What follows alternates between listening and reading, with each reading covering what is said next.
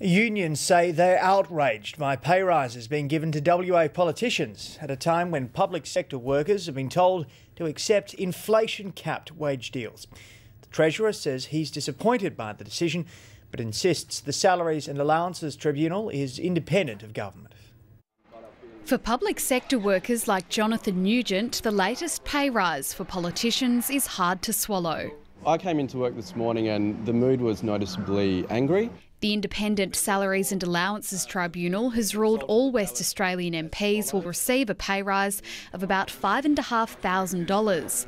For backbenchers, that equates to an increase of 3.8%, well above the rate of inflation, which is what's being offered to public servants under the government's new wages policy. We do say it is hypocritical of the government to be taking with one hand and offering so little with the other.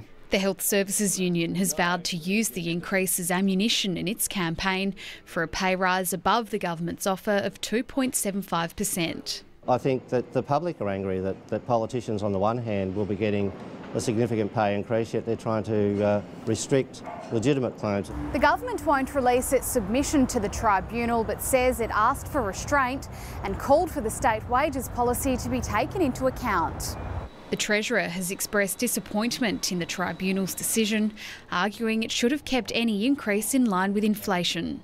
We have a policy, it should apply to us as well as everyone else. The pay rises come into effect from July the 1st. Jade McMillan, ABC News.